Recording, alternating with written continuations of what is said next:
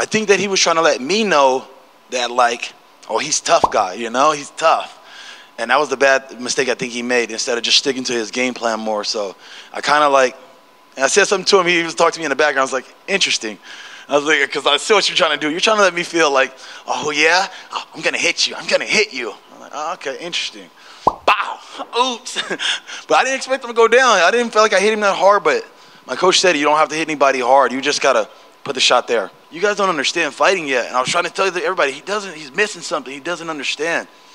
And that's one of the things is, like, they don't understand, like, this rhythm. Like, you guys are fighting on the same rhythm. You don't break your rhythm. I see you coming. I see you coming. And the thing was that it's a same time shot, is that he threw his shot and I timed him at the same time, and it makes it a lot harder.